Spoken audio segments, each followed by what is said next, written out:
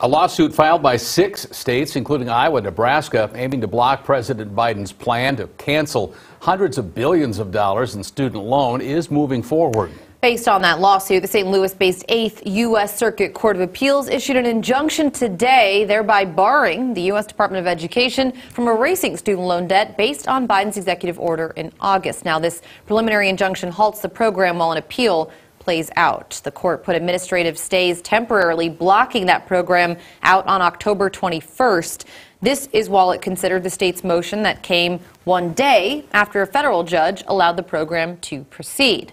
The 3-judge St. Louis panel says on Monday, today, their order would remain in effect until further notice by the 8th Circuit or the U.S. Supreme Court. Nebraska Attorney General Doug Peterson released a statement in response to that ruling.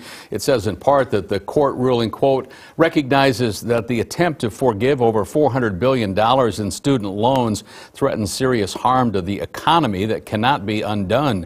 It is important to stop the Biden administration from such unlawful abuse of power.